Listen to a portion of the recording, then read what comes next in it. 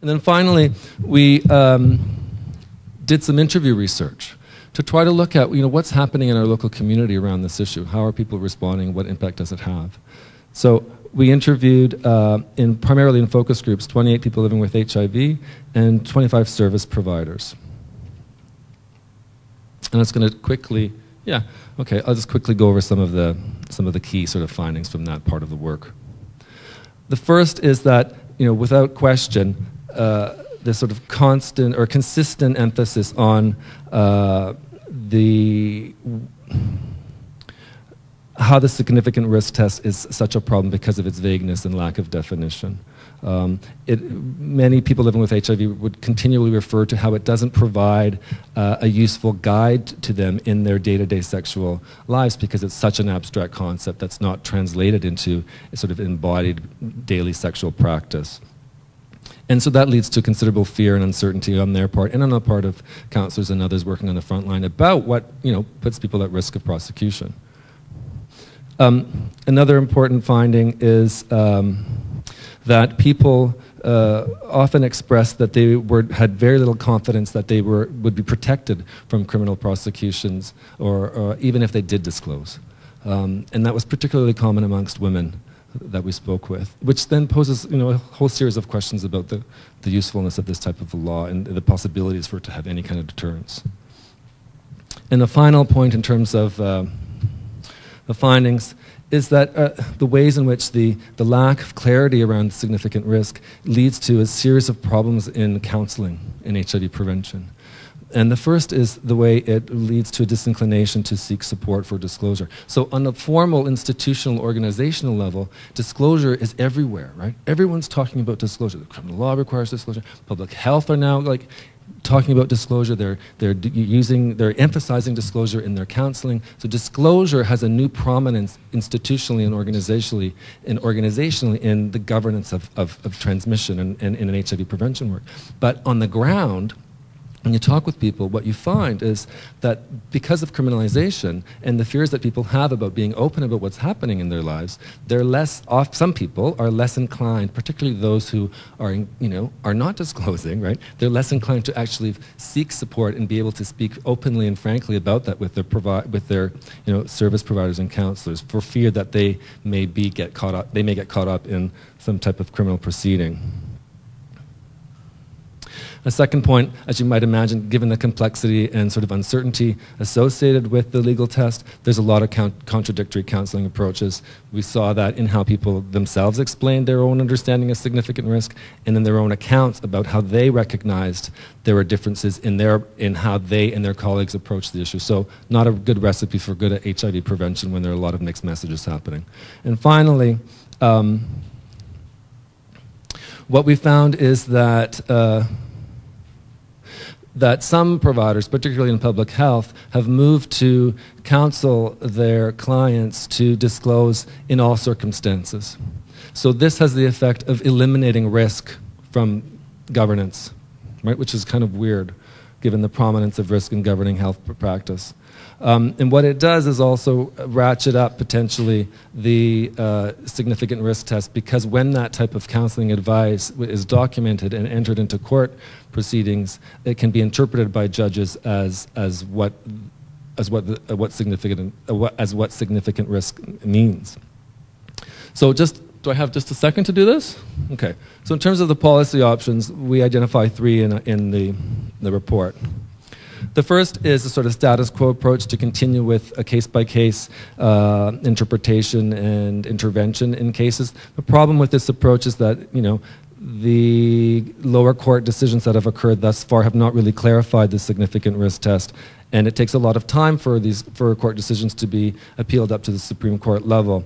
The other problem with this policy option is that it presents no leadership role for the ministry. It doesn't put any responsibility on them to do something about the issue. A second policy option is to advocate for a criminal code amendment, and I think we all know that the federal government agenda in the criminal justice sphere is far from evidence-based. So this is really, Harper is not going to, run off and make a bunch of adjustments to the criminal code in ways that we would like. So the final one that we're sort of left with is to try to encourage the ministry to develop prosecutorial guidelines. And the thinking here is that such guidelines could help clarify people's legal obligations, could clarify the public interest consideration that's required for moving forward with charges, with cases. It would help to ensure that cases are, when in their handling, are informed by current science. It could ensure that complaints are handled in a fair and non-discriminatory fashion, and help prevent unwarranted charges, such as the oral sex type cases that we've heard about, from even occurring and moving forward in the system. So, thanks. So I'd like to thank all our panelists. What we've heard is a lot of stuff about the law and the effects that the law is having on not only the lives of people living with HIV and AIDS, but our ability to begin to continue to fight the epidemic. So the question that we're faced with is, like, what can we do about it? And Eric began to touch on that at the end.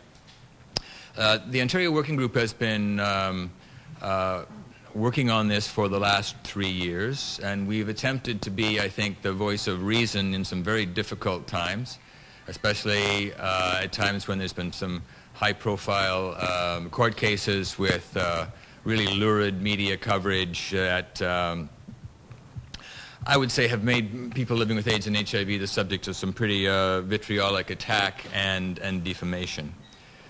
And I think we also have to recognize that this is an issue that has divided the community as well, right? Between positive and negative people, between people who see that criminal law is a way of protecting vulnerable people, to others who say that it's a way of, destroying the lives of vulnerable people. I mean, this has not been an easy discussion, even among people who we have come to expect to be our allies, right? So it's been quite difficult.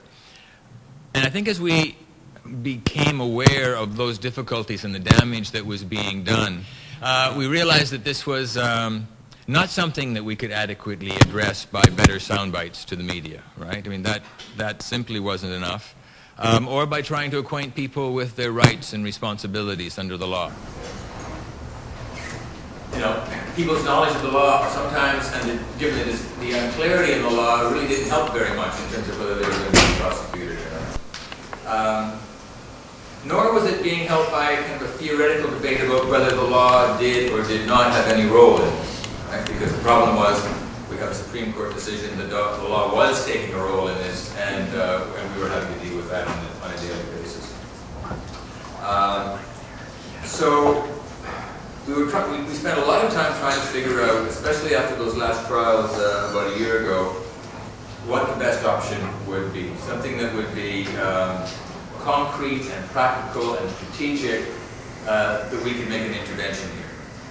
And I think that our thinking could be best described as harm reduction. Right?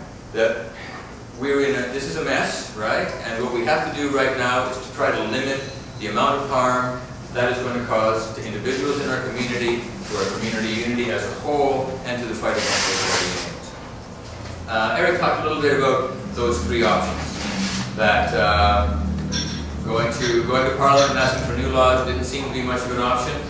The courts were a second one. In fact, we have spent quite a bit of energy and resources on working that way. We've brought together a group of quite seasoned criminal lawyers who put their heads together and begun to really hone arguments that can be used in this case to make sure that they really understand all the nuances around significant risk. And we've also brought together a stable of expert witnesses who can go into courts as doctors, as scientists, as epidemiologists, and talk about what's there. Because some of those early cases, really, people were not getting a proper defense. And that, of course, was a very important piece of work. But as we know, sometimes even before people get to court, their picture and name is appearing in the paper as the police go on these fishing expeditions. Or they spend time in jail waiting court, waiting for bail. Or even if they're acquitted, they go through this incredible trauma of seeing their life in the hands of somebody else who knows absolutely nothing about what they're experiencing, and their future kind of in the balance there. So simply fighting it in the courts, simply getting acquittals, didn't seem to us to be enough. And that third option, the one of developing prosecutorial guidelines, seem to be kind of the key one in terms of harm reduction in this kind of situation.